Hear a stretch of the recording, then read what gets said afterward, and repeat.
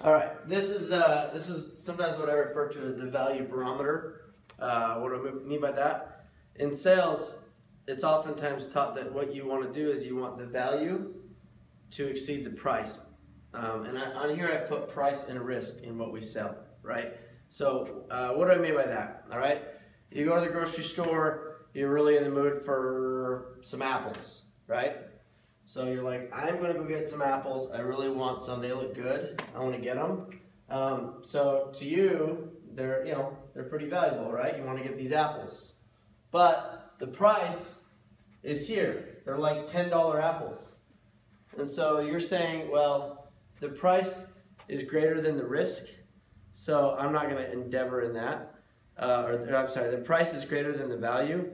I'm not going to do that, and so therefore, you just make that conscious decision that I would get apples if perhaps they were $5, because then, the value would exceed the price, right? It's a pretty simple concept, okay?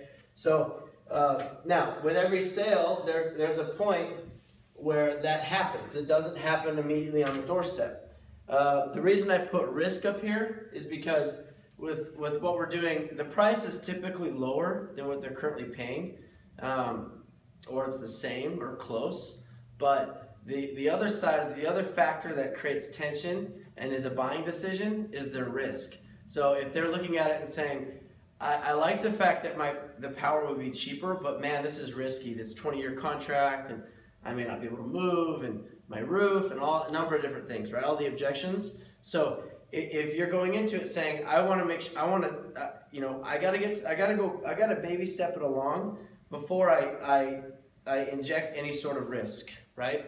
So what could be the risky points that we inject, right? Well, scheduling a site survey to them could be risky because it could feel like they're making a commitment. Getting payment, getting signatures, getting all these things. If you were to knock on the door and say, hey, we're here to sign you up for a 20-year agreement to sell you power. I just need you to sign here. I mean, you're not gonna sell many people doing it that way, right? That's why obviously we go through the process. But as a salesman, and you get a feel for this with time. It doesn't happen right away. You'll get a feel for it where okay, this customer is fully on board. I'm gonna progress this thing along. But it is still very important that you make sure that they have the value, they see it's there, but you gotta support it. You gotta support it with logic and with why we're doing this the way we are.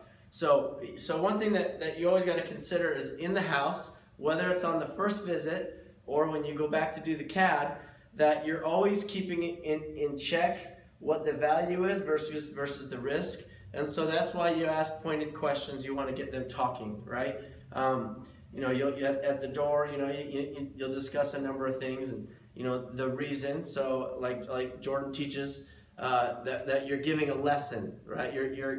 People don't know much about solar, so your job is to explain solar, the product, the problem, and then the solution, right? Because we have a really good solution. A lot of people don't realize the problem, and so part of getting the problem is you identify it, you identify the solution, which again we can go into the numerous solutions that this creates, but all you're doing in that is you're creating value, and therefore once you've kind of checked off, like let's say each step in the sale, you've got you're committing them to the site survey, right? So here's so there's the SS, you're committing them to the site survey, you're getting the PPA signed, right? You're getting payment, you're getting a commitment for us to pull a permit. You're getting an approved CAD. You can't do all these right away. You have to go piece by piece. So we're gonna we'll go into what are some soft closes. That's another thing I'll probably train on here. But when you go, you need to use these soft closes as sort of checkpoints. Is where are they with their value, right? How are they feeling about what we're doing so far?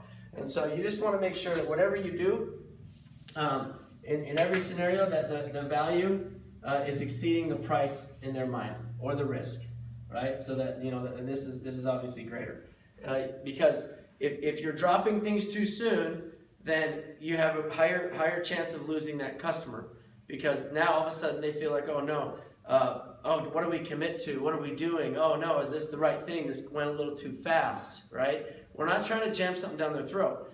The value is there. We all know it's there, and perception is huge, because what we perceive as valuable, they don't. So we need to make sure that whatever we're doing throughout the process, that we're always kind of taking the temperature, the barometer, so to speak, on where the value is at, and how they feel about it. And again, you do that a lot through questions. You open it up, you let them talk to you, and then you try to identify what their needs are and present the problem or the solution.